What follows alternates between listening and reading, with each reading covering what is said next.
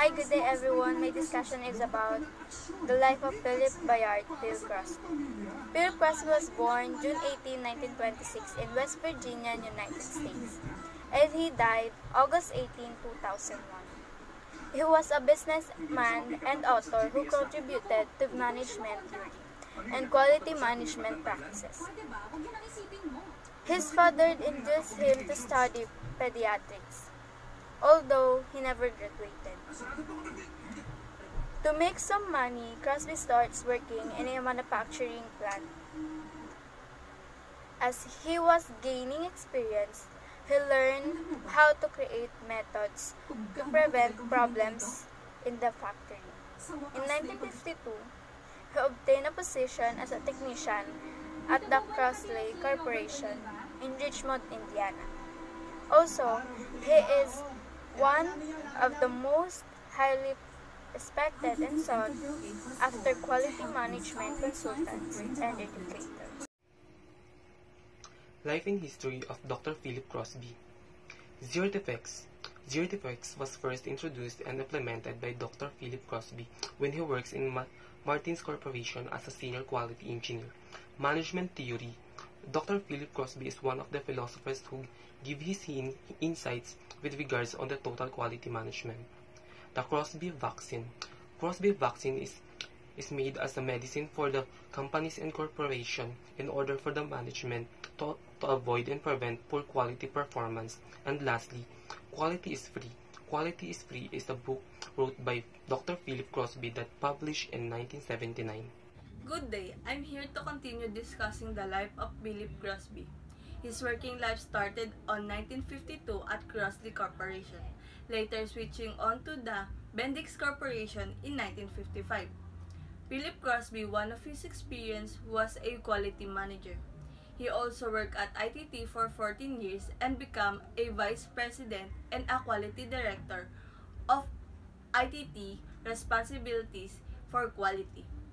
In 1979, he founded Philip Crosby Associate Incorporation, teaching management on how to establish a preventive culture to get things done right in the first time.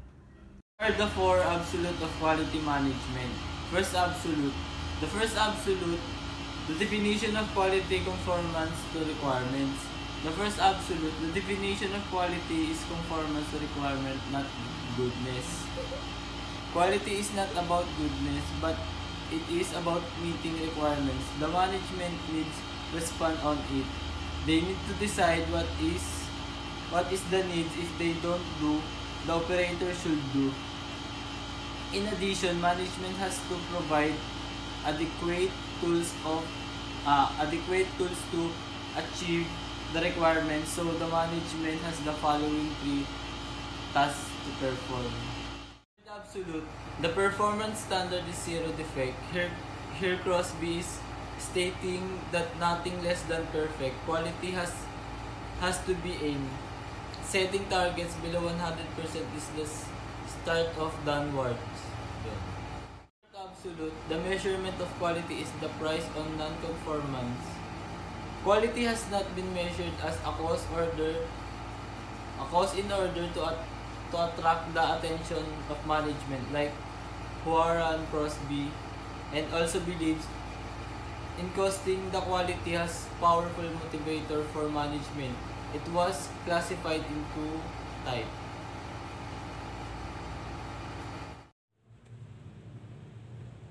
Total quality management principles. 4 pillars of making quality certain. Number 1, management participation and attitude. Overcome traditional definition of quality. Mas okay kung magpa-participate yung mga management tas meron silang magandang attitude kasi associated yung mga yun sa overall quality. Number 2 is professional quality management must be at same level as another department. Same level as another department kasi mahalaga yung competition. Tas yung professional quality management is about sa pag-control and organize ng mga qualities. Dapat competitive sa ibang department pero dapat consistent yung quality. Consistent din yung quality. Tas Number 3 is original programs, numerous programs at unit level. Original programs, sariling programs na nasa basic level para pwede pang ma-improve. Example na lang, kunwari company may bagong program, then kailangan nila simulan sa basic level yun. Para yung mga employee, madalian lang, then ma-improve pa sila. Nagsimula sa baba, tapos may improve sila pataas. Then number 4 is recognition, shining star of the entire integrity system. Recognition, yung shining star is kasi alam mo yung maganda yung product quality mo. Pag ni-recognize ng tao, yun yung shining star. Kunyari, makita lang nila yung product mo, nagsashine yung product mo sa mata nila, kaya shining star. Kunyari, makita nila yung product mo, masasabi nila na, uy, ito yung maganda. So, nagsashine talaga sa mata nila. Next is 14-step quality improvement program. Management, step 1. First and foremost, management must be committed to improving the quality in a company. This commitment must be transparent to all employees so that proper attitudes towards a zero-defect product of service model. Then number 2, formulate the quality improvement team. Forming a quality improvement team is a second step to achieving total quality management. Search for team members and who will model quality improvement commitment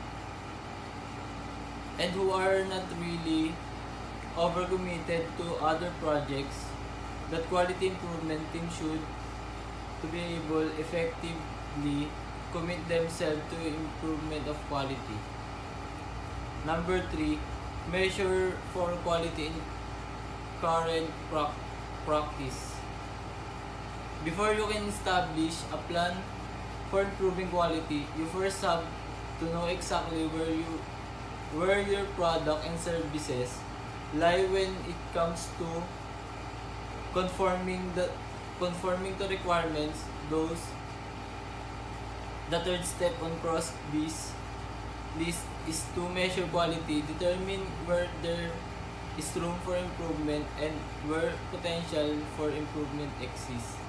Number 4, what will the cost of quality be? How much is your cost? The non-conformance to standards, what is the cost for quality? By answering this question, you can demonstrate to all companies' employees that there is a need quality improvement system. Explain how the cost quality figures into the overall company plan. Number 5, quality awareness is central to success. You will need to raise employee awareness to the importance of quality management. By doing this and making quality a central concern to employees, you will increase the likelihood that your quality improvement effort will be realized. Number 6, remember the quality problems, take corrective action. By now, you will have determined what your company's quality problems are. It is now time to take corrective action and eliminate the defects that you have been identified. Be sure that you install a system using casual analysis techniques to ensure that these problems don't reoccur in the future. Number 7, plan for zero defects. You need to create a committee to ensure that there are zero defects in your product and service. For Crosby, it is enough. It's not enough. Remember to have as a few possible defects. Instead, you really need to have this number at 0. Establish zero defect tolerance in your company. 14-step quality improvement program. Number 8 is supervisor training. Supervisor training, ito yung tinitrain nila yung bawat empleyado para malaman yung mga pwedeng nilang gawing strategy na magamit when it comes to manufacturing. Number 9 is zero defect day. Ito yung isa sa mga sinisigurado ng supervisor na dapat wala silang magawa na product na mali. Dapat as much as possible sa unang gawa ay maayos agad. Then number 10 is goal setting. Goal setting is ito yung plan or goal na ginagawa ng management para ma-improve nila yung quality of products and service ng company. Then number 11 is error cost removal. Ito yung proseso ng pag-alis ng mga maling products pagdating sa manufacturing. Then number 12 is recognition. Recognition, dapat nagbibigay ka din ng mga recognition sa mga empleyado para ma-motivate pa sila na gawin yung trabaho nila. Quality councils, number 13. Quality councils, ito yung instrument na ginagamit para ma-maintain ng management yung idea na dapat laging may room for quality improvement. Then number 14 is do it again. Do it again means gawin or sundin mo lang yung 14 step ng quality improvement program para alam mo na yung magiging maayos yung pag-manage mo sa isang manufacturing.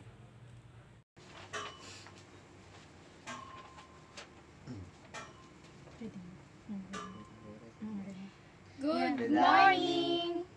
We are the group 3. And we are here to... present. Wait. Parang hindi natin sila kaklase. Hindi natin turo. Tsaka hindi natin sila kaklase, oh. Sorry po. Sorry po, maling classroom. Sorry po. Maling room. Bye-bye. Good day! My name is Emmanuel Cuadro. And I'm Christian Mendoza. And I'm Vivian Perez. And we are here to talk about zero defects. First of all, what is zero defects? Zero defects is a standard created by Philip Crosby which aims to lessen the amount of defective products or units from the production. Zero defects does not aim entirely on perfection but tries to get near it as close as it can. But how does zero defects works? It is a management tool or process which aims to reduce the number of defects through prevention.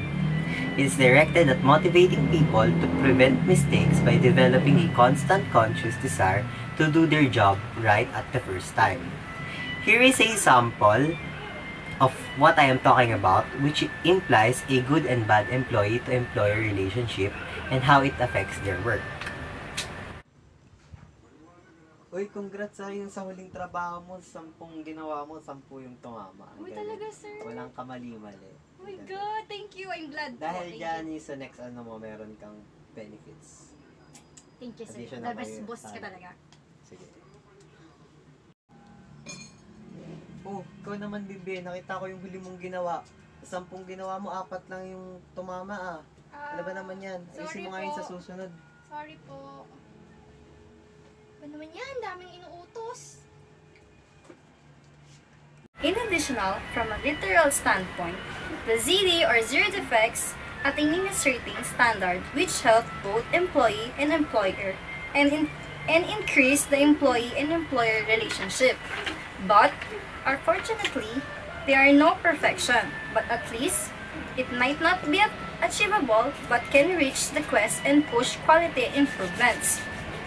Also, zero defects is about changing your perspective, and it is a measure against which any system, process, action, or outcome can be analyzed. In zero defects, there are no step-by-step instruction for achieving it. However, there are some guidelines and techniques for zero defects. It is effective because it is adaptable to any situations like business and industries. Zero defects is an effective philosophy for quality management. You will make your own rules and set your own standards. A lot of organizations are achieving this theory because it is an effective way to have a good outcome or to have a good quality. Also, the zero defects planning is the 7 steps in the 14 steps of quality improvement program. And that's all you have to know about zero defects. And just a friendly reminder, keep safe from the coronavirus, wash your hands regularly, Don't leave your home if not necessary. Avoid being with a crowded place. thank you everyone!